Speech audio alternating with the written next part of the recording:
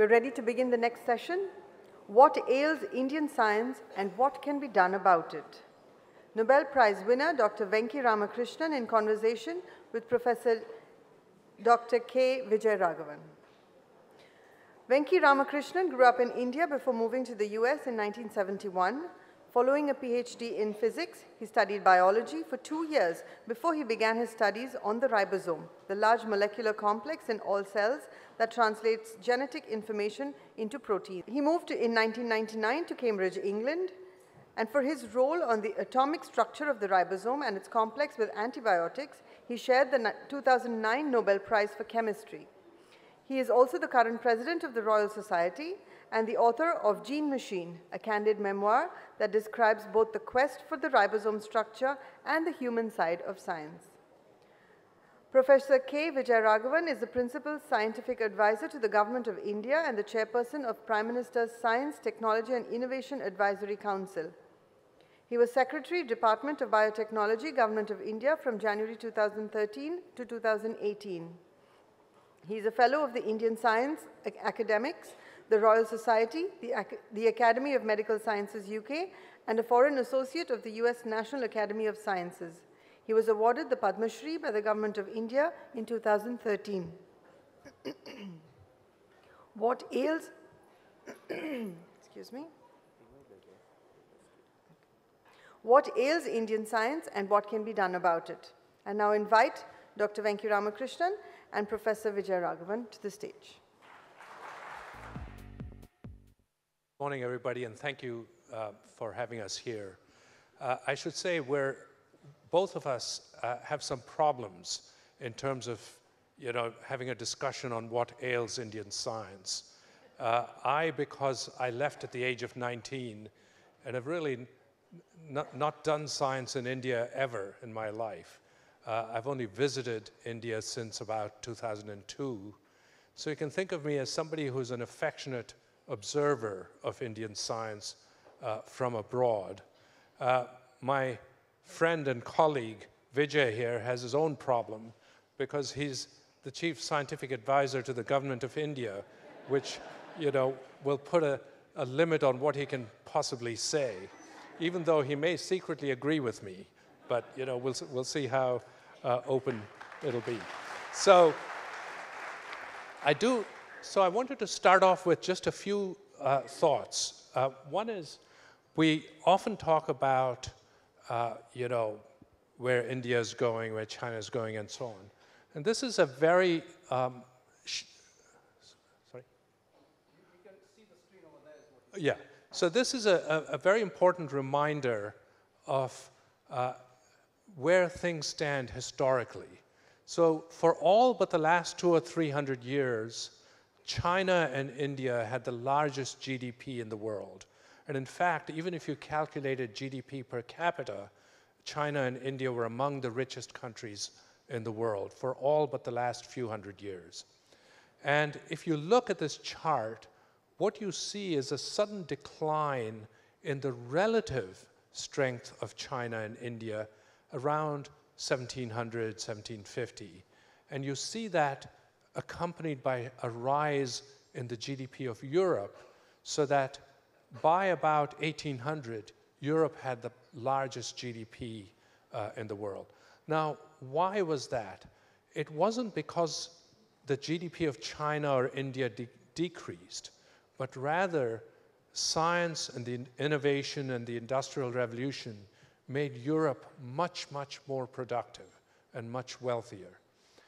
Now, you can also see that the United States lagged behind Europe by about 100 years and then overtook Europe. The fraction of the US to the world economy is now declining. You can see at the very right extreme of the curve that the Chinese GDP is rapidly ascending again, and there seems to be a more modest ascent in the Indian GDP, accompanied by a decline in the relative fraction of Europe and the United States. So it shows you the power of science and innovation and technology. And this is the same graph, but shown slightly different, just to show you the relative contributions of these different countries to the world economy. And you can see 300 years ago, it was almost all India and China, and then became mostly Europe, then mostly America, and now there's a resurgence in Asia.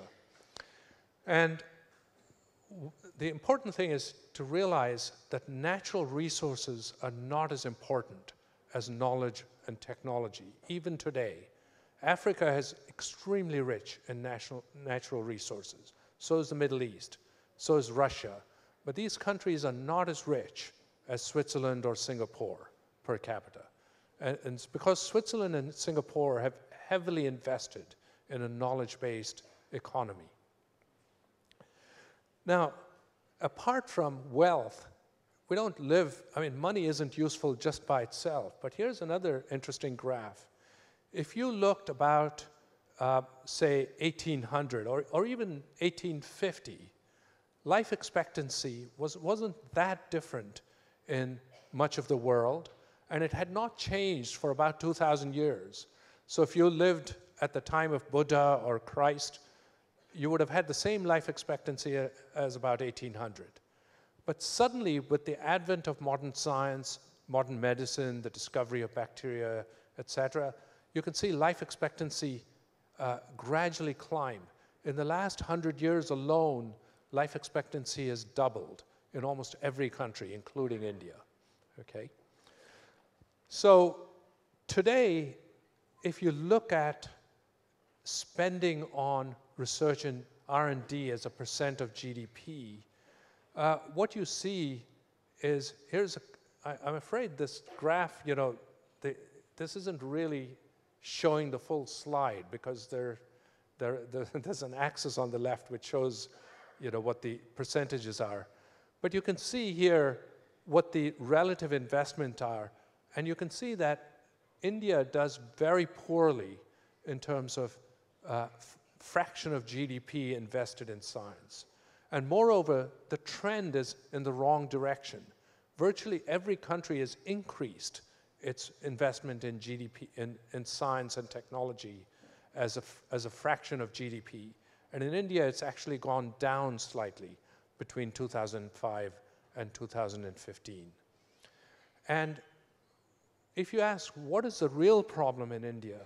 The real problem is that in most countries, private spending on R&D is usually about 2 to 3 times public spending. So, whereas in India, private spending is actually less than a third of overall spending. So, if you have to really blame one section of India, it should be, why aren't corporations in India investing much, much more in R&D than they should be? So that sort of sets the stage. I hope I've convinced you that a lot of the growth in the world's economy, our wealth, our health, has been as a result of science and innovation and investment in it. And India's investment in science and technology far lags behind other countries, including China.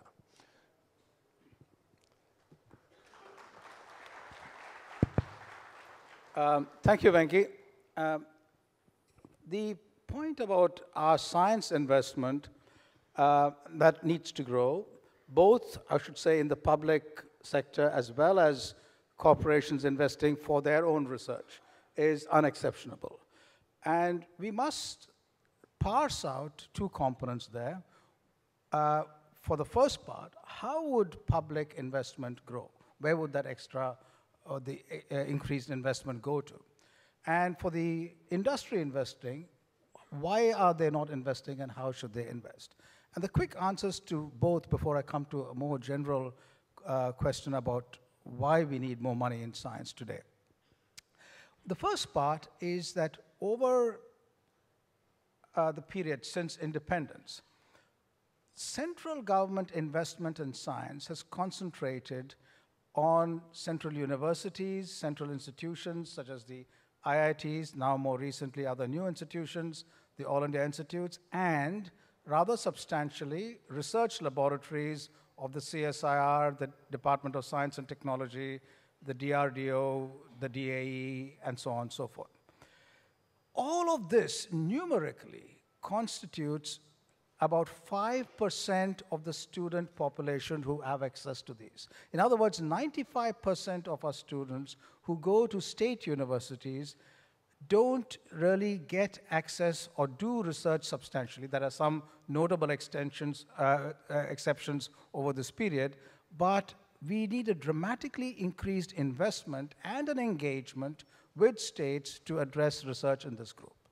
Now, for industry, our conversations with industry bodies over the last couple of years, the CII, the FICCI, the ASSOCHAM, and so on, have resulted in two kinds of developments. One is they all agree that research is needed, investment by them in research is needed, otherwise the carpet will be pulled from under their feet as technologies change, as it's happening now.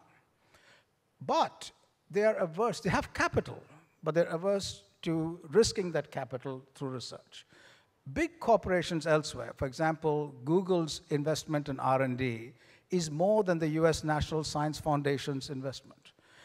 Indian corporations, some sectors are doing reasonably well, only because others are not. Pharma is better than others slightly, but other areas are not. So the idea, which is getting some traction, is they increase investment, but they partner with laboratory networks such as the CSIR so that that risk is mitigated somewhat.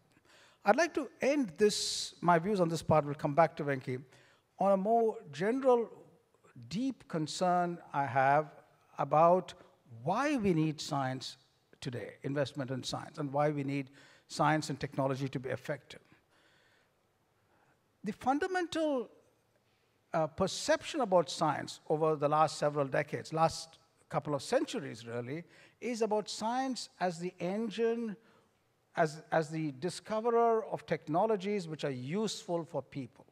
In doing that, we have forgotten what is happening to the planet as a whole, and that the engines of development, the Industrial Revolution and so on, have always had an other to feed into. So iron ore and the steam engine allowed the Industrial Revolution in Britain, but that meant further raw materials needed to come from elsewhere, including the iron ore.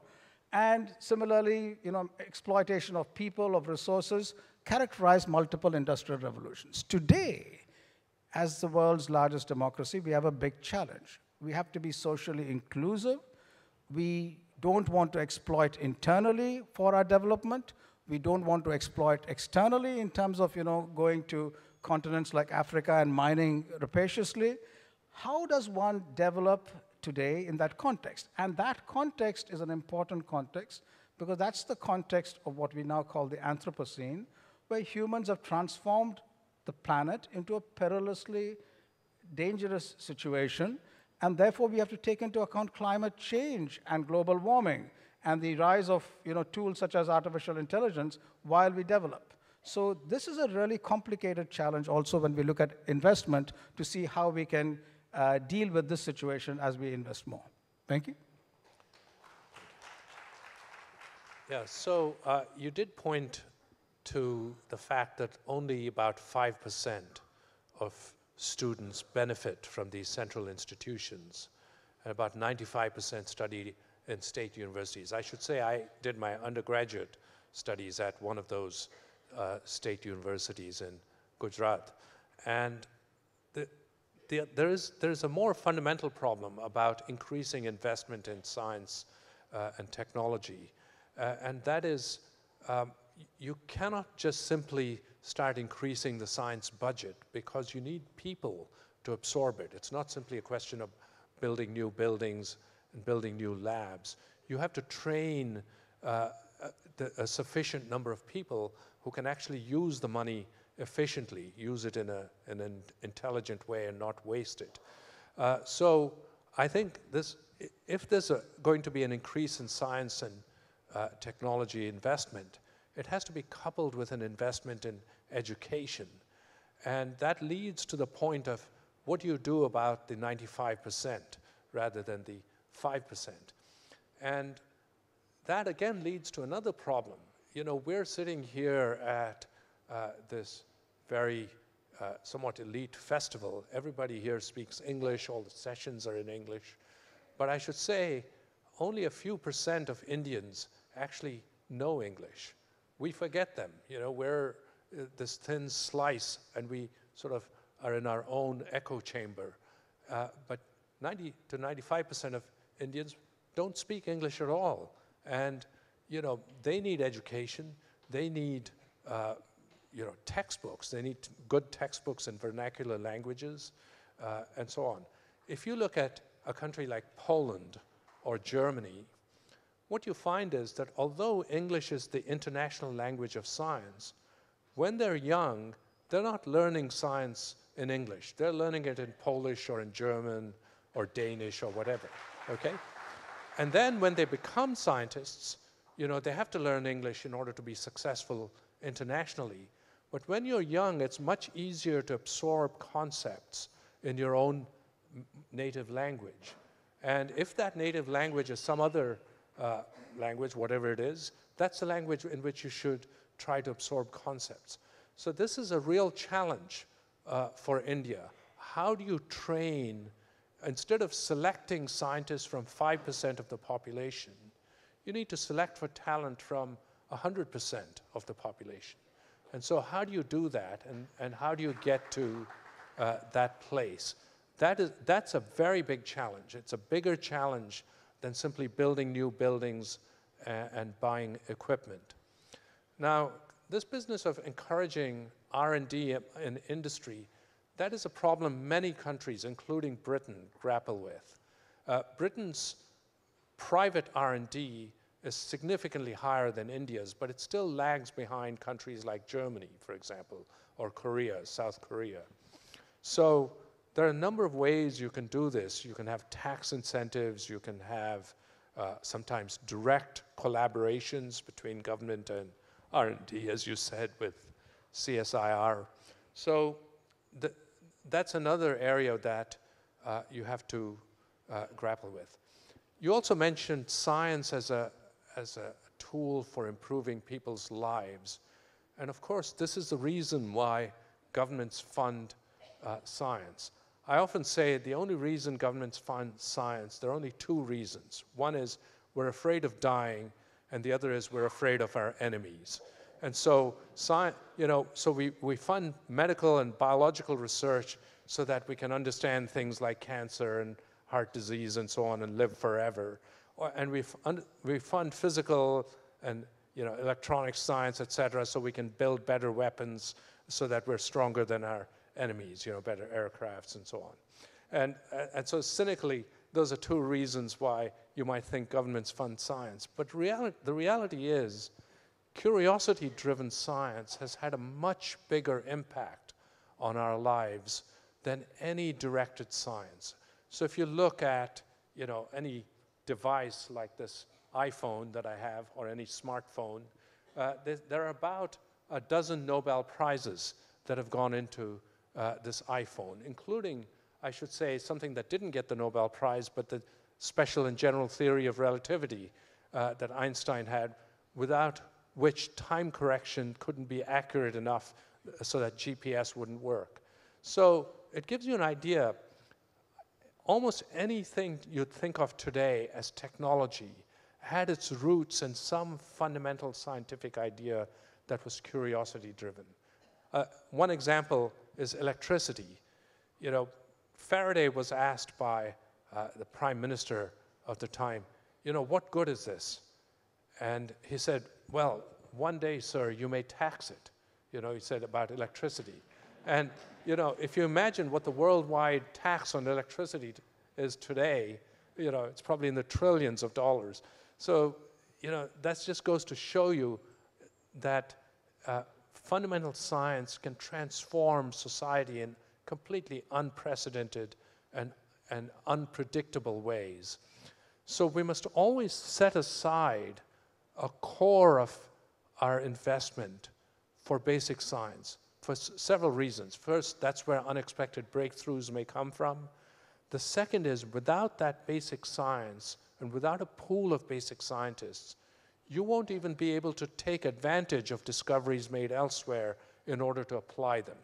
You need a foundation of basic science even to understand how to exploit discoveries made elsewhere for technology.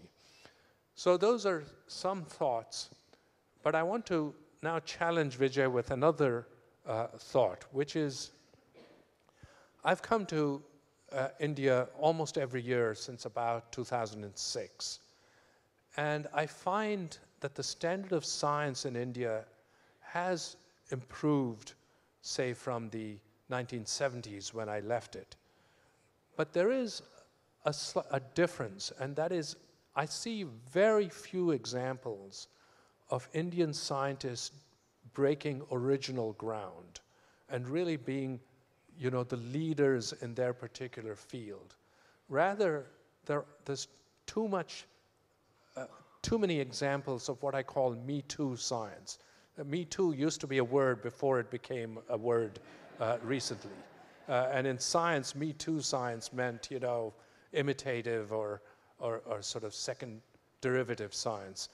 And, you know, C.N.R. Rao once told me that, you know, he had done a lot to sort of encourage scientists to come back from abroad and try to get them facilities. And he said, many of them come back and they do sort of minor extensions of what they did as a postdoc, and they keep doing that for the rest of their lives. This is a cultural problem, and it affects the next generation of scientists, because scientists learn from their mentors on how to think about science, you know, how to go about choosing a problem, how to go about working on it, how to know how long to stick to it and when to quit. And if they don't get, you know, if their mentor is simply interested in doing the next experiment, getting the next paper out, then they're not really learning how to do, you know, high-level science. Now, Vijay works in one of the top institutions in India, which is, I would say, something of an exception to the rule. So I want to hear his thoughts on this. Well, my serious problem with Venki is that I agree with almost all he says. Yeah. So now, the core problem for the expansion of our scientific effort here and for language is, you know, in terms of quality, is what he touched upon, which is language. Language is not only important because it makes science inclusive and equalizes opportunity, but fundamentally, for original thinking, you have to be rooted through your language, through cultures, and through society. You cannot learn something which is disconnected with that and be anything but imitative. The median population will be imitative if it tries to do that. There are exceptions. You'll always find exceptions. And you'll find extraordinary people who have overcome barriers and been original, but they would be exceptions. So the language issue for learning needs to be done. But language is one aspect of it. The other is what I call the salt and pepper mix of Indian society. You have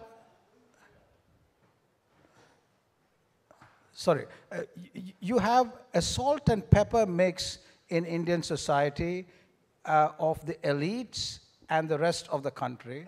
And this disconnect causes a real serious problem in policy making. Our policy making often, therefore, tends to be, again, imitative, and again, decisions being taken which serve a small set and not contend with a more complex, larger sphere, which is very difficult. Now, the problem about imitativeness goes even further beyond that.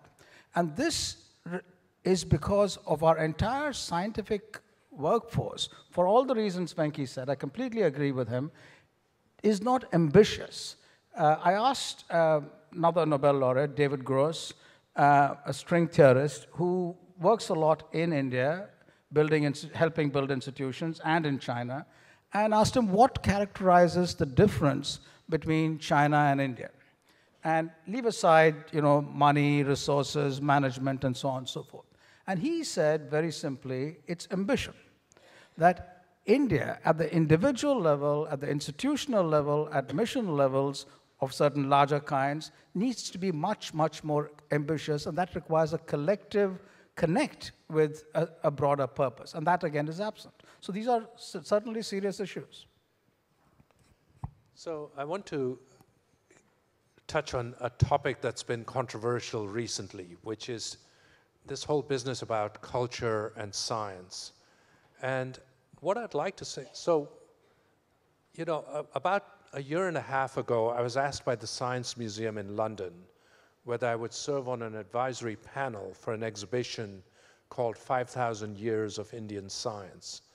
And I said I'd be delighted to do this. And one reason was that I thought this was a useful corrective to some of the nonsense we've been hearing lately. Now, this nonsense is limited to a very small but vocal minority. It's not representative of Indian scientists. It's certainly probably not even representative of the Indian public. But they are a small vocal minority who have misinterpreted what science is about and sort of read into Indian scriptures various sort of scientific discoveries and so on. And the reality is, India has much to be proud of that's actually real rather than mythological.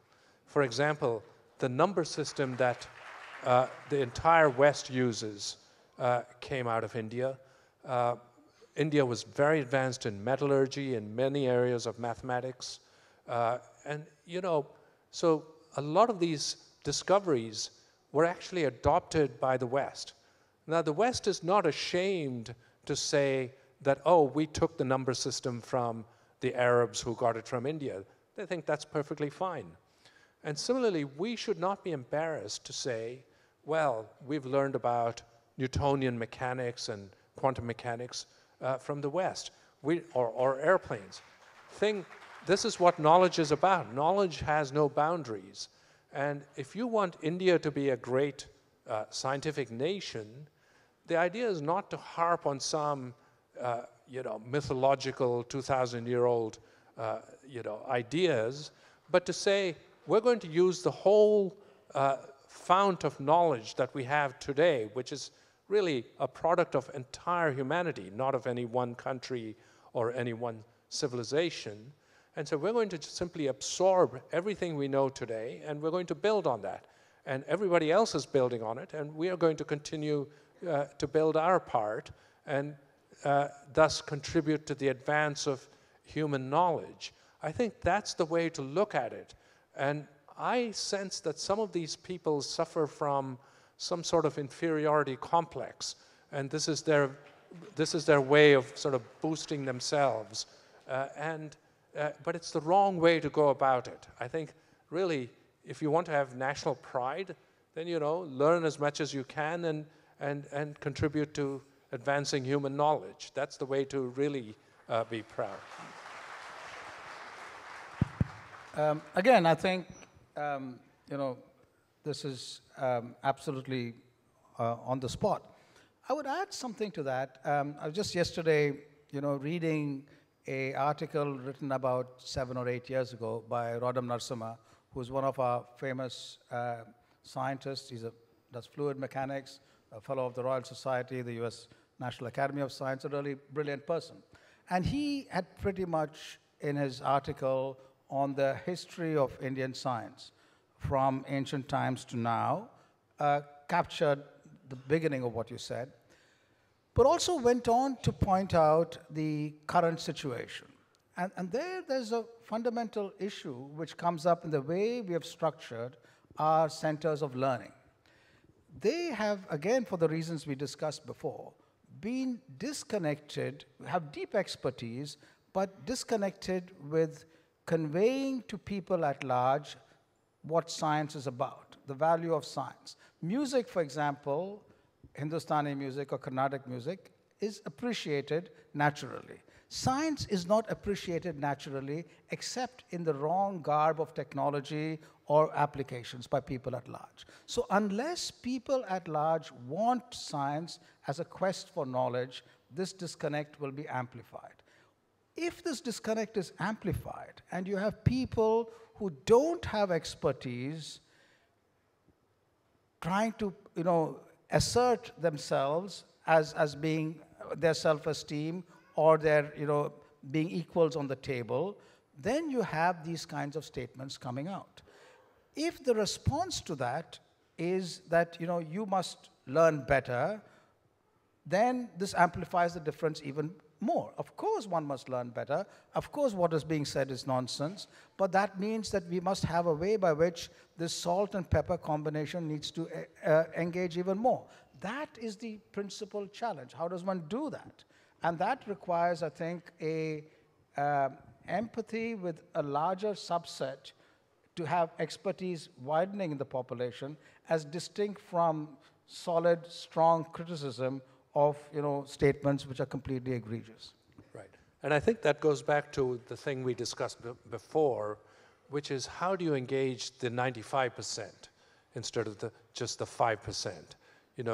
If you start teaching science in regional languages as well as English, and you engage a much bigger fraction of the population in what science is about, and how science is fundamentally a skeptical discipline and always questions authority, questions facts, demands evidence.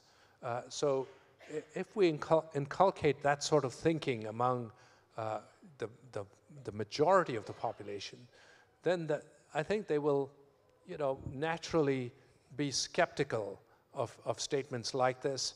And moreover, it is important to communicate to the broad majority of the Indian public some of the great triumphs of science. This is part of our common heritage as human beings, not necessarily as Indians or Americans or Europeans or whatever, but as human beings. Absolutely. This is part of something that we have achieved together over several thousand years. We've come to a state of understanding, and it doesn't mean there's a huge amount that we don't know, but it's an ongoing journey.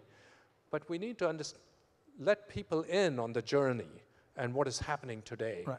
So there's this is a very important point. If people have to look at science as something which is part of their lives, then they must do it for something which they sense as, either logical or share a purpose. And today's crisis, due to climate change and other examples I gave you, transcends, like science, national boundaries. And these kinds of crises require people across countries and countries to work together. And there's no escape from that. And therefore, my feeling is just that at times of crises, people came together as humans, working together for some common cause. That happens rarely in human history. This is a time where this is absolutely urgent for us to do. Amitav Ghosh, the Indian writer in English who recently got the Gyanpith Award, a very strong critic of the establishment, talks about climate change as something which is a runaway train. My worry is that if it's a runaway train, then it's time to party. There's nothing one can do. But there is a possibility that we can reverse or stop that runaway train, and that comes only by working internationally across together and taking the best of science to do that, both for discovery and for application. How are we doing for time, Venki? I don't know. Someone going to? Because we talked about a third component, about not just about what needs to be done, but how to do it, and maybe we can segue into that. So one thing we discussed is... Okay. So we'll... 10 minutes for questions. We have 10 minutes for questions, right? So we'll wrap it up with some ideas. So I'll start by telling you about an institution that works, which is where I actually happen to be employed. It is not a very big institution. It has about 400 scientists. It started with about 40 scientists. And when it had 40 scientists, in its first year, it won 4 Nobel Prizes. And it won its 15th and 16th Nobel Prizes in the last 2 years. And this is the MRC Lab of Molecular Biology in Cambridge. Now, why does it work, and why has it sustained a very high level of science over now 3 generations? And the reason is that it does several things. The first is people are forced to ask, why are they doing this? You know, you always ask your colleagues, what's the point of this experiment, or what's the point of this project of yours? What are you trying to actually achieve? And that forces you to think about what the actual problem is, not what your next experiment is going to be, etc. You can think of it as, if you want to climb Everest, you can't get to Everest in one step. But what you have to do is you have to have a goal of getting up on top of Everest.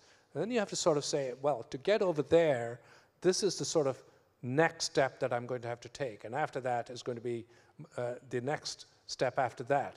And pretty soon you've sort of charted a way towards a goal. Now, if you don't have a goal, you'll be wandering around sort of like a drunk in a parking lot. You won't have a direction, and you won't actually accomplish anything at the end of your career.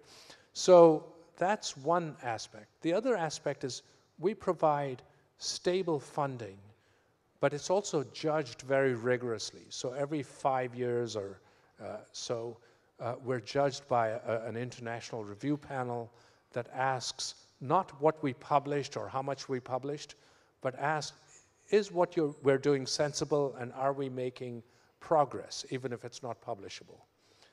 A third thing is we have complete collegiality between us within the Institute. And a fourth thing, which I think is very important, is we don't have large groups. Our group size is typically about 5 or 6.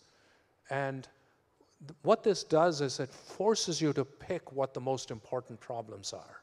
And in other words, I don't think anybody has more than 1 or 2 good ideas. And if you have a very large group, what you end up doing is giving lots of people your sort of second and third rate ideas. And then they take up time, and they're a distraction away from the things you really want to accomplish. So these are some of the things that work. Now, there isn't a one-size-fits-all method for science. For example, this would not apply to something like the Human Genome Project or the discovery of the Higgs boson. So you have to realize that there are multiple ways of doing science. But some of these principles, the idea that there should be a goal, that the idea there should be high standards, the idea that review bodies should be both competent and rigorous, these are things that need to be, I think, more strictly enforced. This is important, and I'll add some aspects to that. There's a challenge in our context about whether you're going to nurture excellence or to develop the spread of foundations which can nurture excellence. Because of our huge size and our population, both are needed, and we conflate, one against the other quite often. When we support excellence along the lines of what Venki says, there's a demand for, spreading it with lowering standards because, you have to compromise to start things off. And when you try to demand excellence in those contexts, it doesn't work. This dichotomy needs to be cleared in a manner so we can both nurture specific centers of excellence, but also allow it spread. So how does one do that? First of all, I'd like to say that, we shouldn't, from this discussion, take home that nothing is happening of consequence in Indian science. There's some extraordinary things happening, and let's take, the context of Chennai itself. In IIT Madras, over the last decade or so, the entire science and technology on data transmission and analysis has resulted in really great impact in wireless telephony. That's been very valuable. That's had impact very rapidly in applications in multiple ways.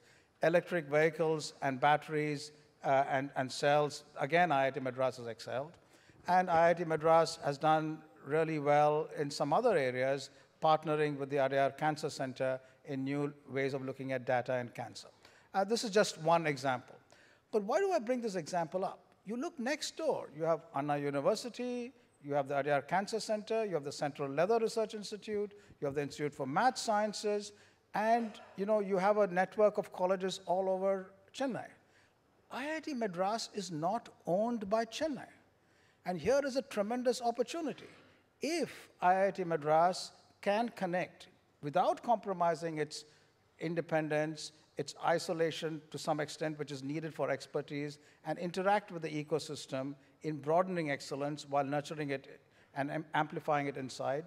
Then this hub and spoke system with the similar structures in Bangalore, Hyderabad, Pune, Delhi, Kolkata, and so on, can allow the strength and investment of our phenomenal foundations over decades to spread. And that needs to spread. But again, it's not the spread of investment alone, which is needed, of more quality laboratories, which are needed, but as Venki says, the culture of doing science in a non-hierarchical way, which questions authority. That culture also needs to spread, and that's the principal challenge. That requires the development of leadership, and that's never easy. Just putting the plumbing in, but not having the right kind of water supply will be a problem. Yeah. I just want to, I want to quickly talk about this business of excellence. So there is a slight misunderstanding. When I say excellence, I don't mean the sort of huge groundbreaking discoveries that change science and so on, but rather any science ought to be done in a way that ensures excellence, in the sense it should be rigorous, it should have a clear goal. When you do the experiment, you should be able to tell what you've achieved and what the next steps are, and so on. So I think, that sort of excellence ought to be very widely cultivated. It's not about, being at the frontiers of cancer research or physics, etc. So I think excellence can be and should be really very widely dispersed. And, we need to define what that excellence is and ensure and nurture it. I think maybe we're sort of, should we open the floor to questions? The dangerous thing is that we can go on and on, but we should, I think, open the floor to questions here. Yeah. The second row, yeah. Yeah.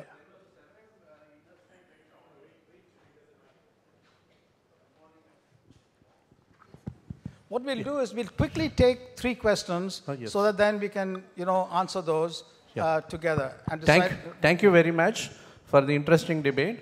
Mike, I'm Narsimalu, one of the faculty in biomedical engineering. My question is, there are sophisticated instrument facilities at the public funded institutions it is invested.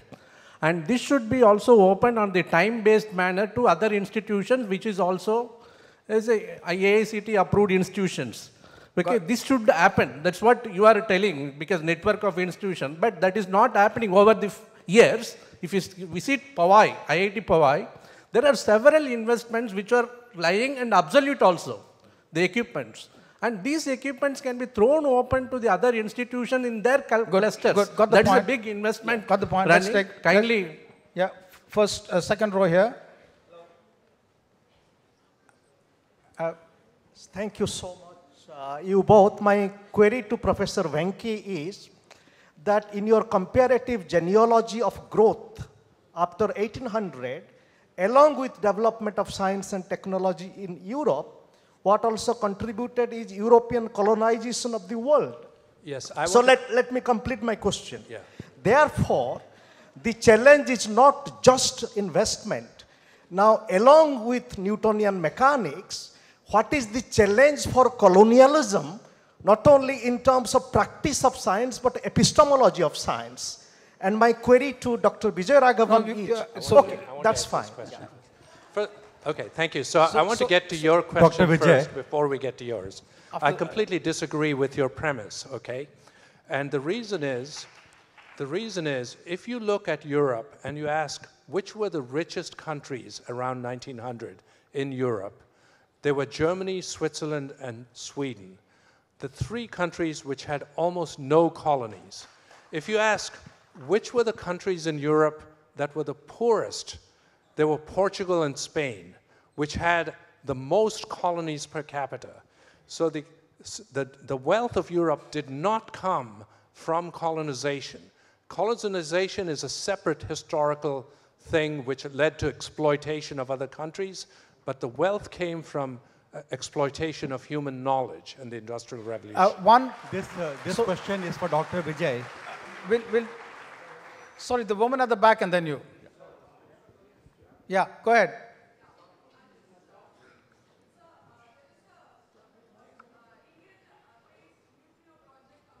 We can't hear you.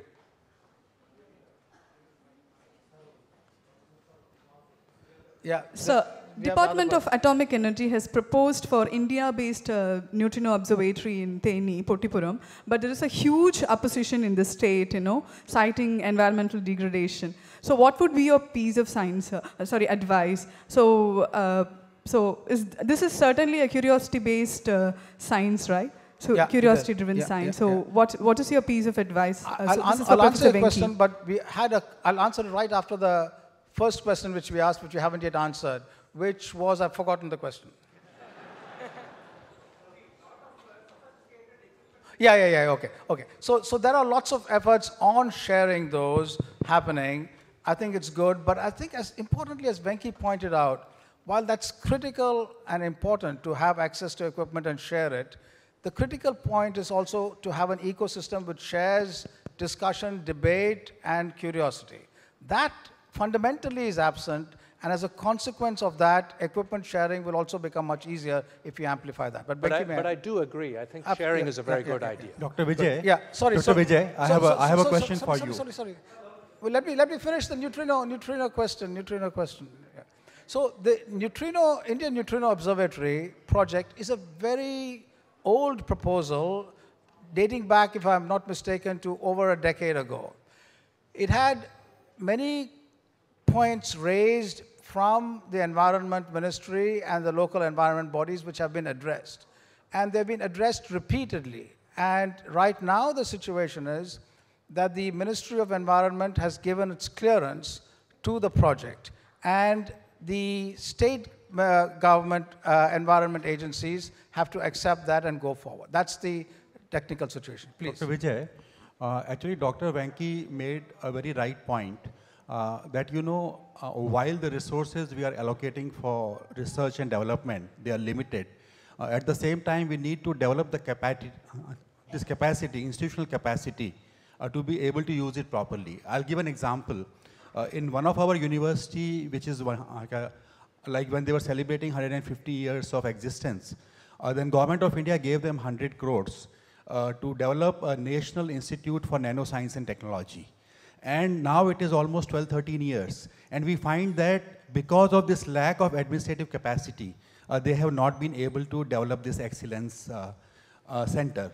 So my suggestion to you is that as a policymaker, you need to focus on developing this administrative capacity also in our researchers and academicians.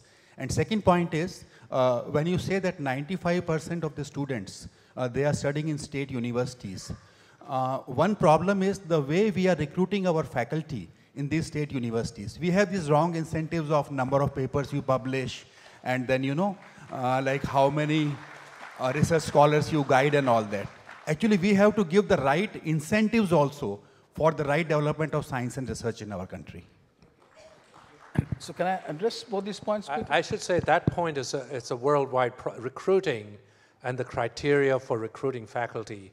That's a worldwide problem. And I think, there's ongoing discussion everywhere in the West about what is the proper criteria, how should we judge papers versus other qualities and so on. That's a very difficult problem, I think. Sir, namaste, sir. Why can't our country develop research and development in fundamental science at basic level, sir? Sorry. Why can't our country develop research and development in fundamental science at basic level, sir? India is one of the few, perhaps the only post-colonial country which has invested in basic science and in science in general post-independence. Most other countries didn't invest on this scale. So we have indeed invested in fundamental science over decades hugely. My own lab has grown because of the government's investment in completely unproductive, useless science, right? And this is the government of India which has invested in this. It's curiosity-driven science. So I think India has invested. But the problem is something more. are we using that investment? Is that investment sufficient? Are we using it to ask questions which are interesting? Or are we using it to chase specific metrics, the secondary or tertiary derivatives, or not? And that's the challenge. So both investment needs to go up, but also, we should stop this global trend of chasing metrics rather than questions. I'm afraid we have to stop here. I've been told to finish up. And